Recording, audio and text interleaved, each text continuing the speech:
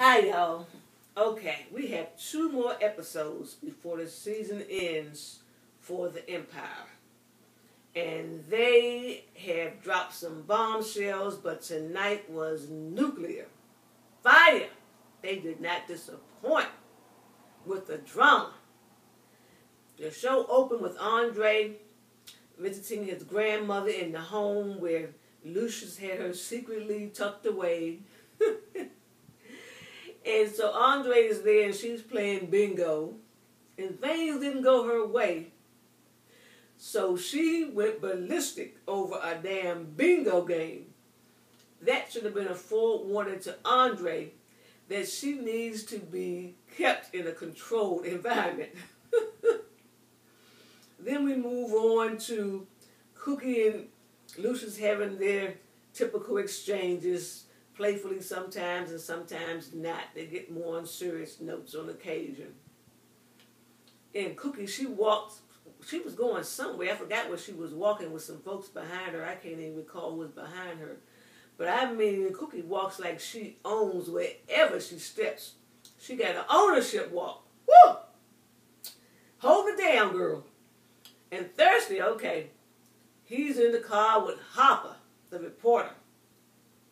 And she said something like, "What you gonna do, kill me?" And he said something to her to the effect, "I'm too much of a gentleman to do something like that." And she did mention something about a camera being out there. Next thing we know, he stops the car and some goons come out of the shadows or wherever. They snatch her up. Her one of her high heels flies off, hits the sidewalk. She has been officially abducted. But the camera that she mentioned may have captured the action of her kidnapping. And Thirsty may be getting thirstier, but not in a good way for him. We shall see. Then we go into the issue with Tiana having a little meeting with Hakeem after they had their duet. And she is still feeling Hakeem. And I believe there is an inkling that he is still feeling some measures of her. Now, where that's going to go, we just don't know. But Laura, she knows that Tiana is still feeling her boo. She has told Hakeem that she knows, and she doesn't trust Tiana. So what Laura needs to do is step up her game. That goody two-shoes Pollyanna attitude ain't going to cut it with that vicious Miss Tiana.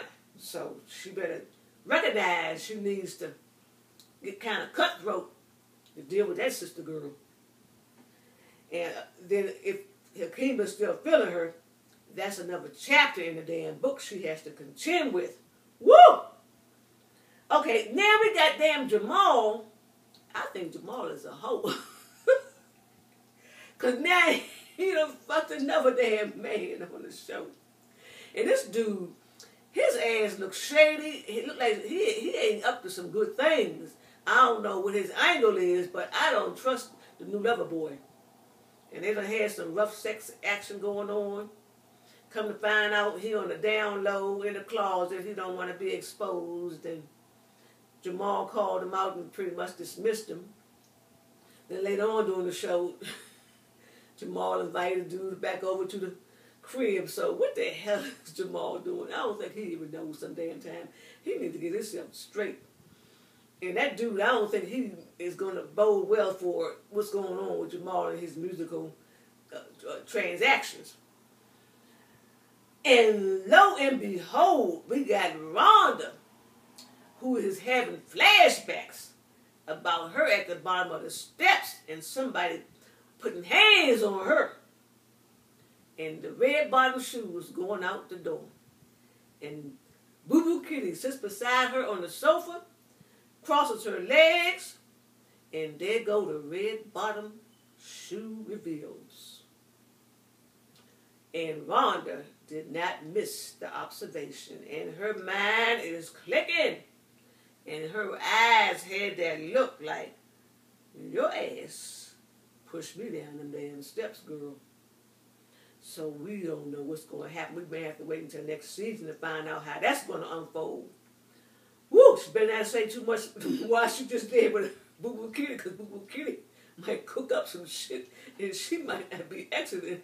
Miss Rhonda, she better play her cards right, because if she doesn't, the joker gonna be wild, and Boo Boo Kitty's name is on the card.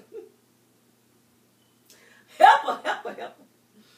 Anyhow, okay, so now, well, I love when the family gets together, the Lion family gets together, and have unity, and they were singing, and Jamal can sing, and the brothers were singing, and Lucius was blowing, playing that piano. You go, play that piano, man. Woo!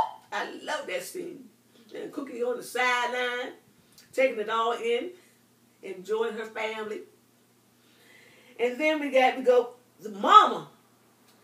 She done moved in with Lucius. First she was going with Rhonda and Andre, and then she wanted to go home with Dwight, she said. And Lucius, in an unwise move, did not put her back in her controlled environment and let her go with him to his place.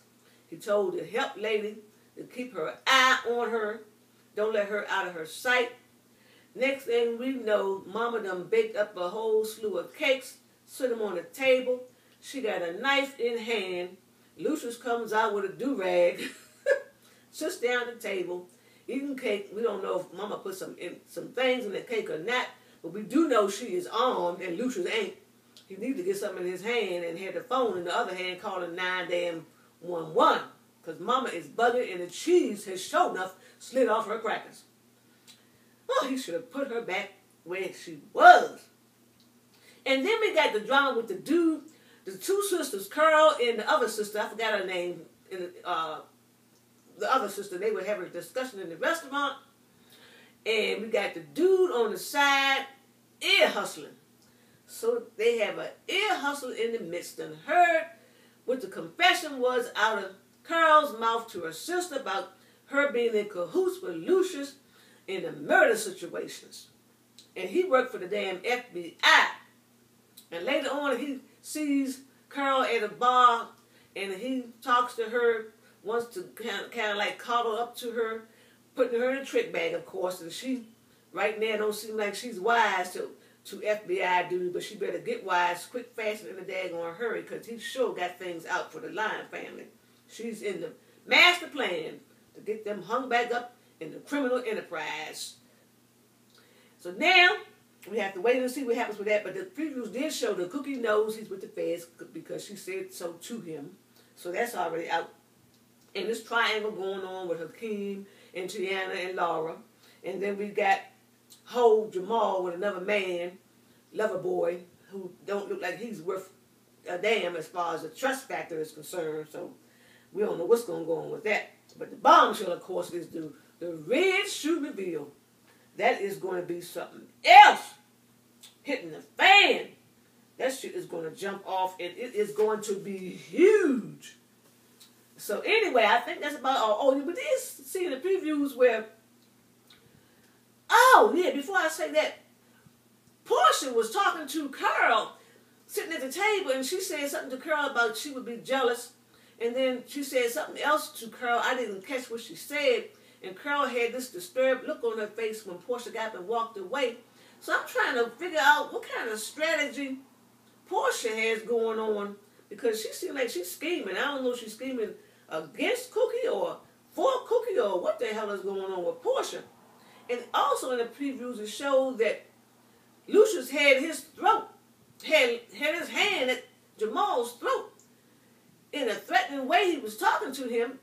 What in the world happened in that short amount of time that they had the family, the happy family sing-along that has him at Jamal's throat? What the hell is going on with that shit? We have to wait and find out. So thank y'all for listening. Stay tuned for more nuclear action on the Empire. Thank y'all for listening. Bye now.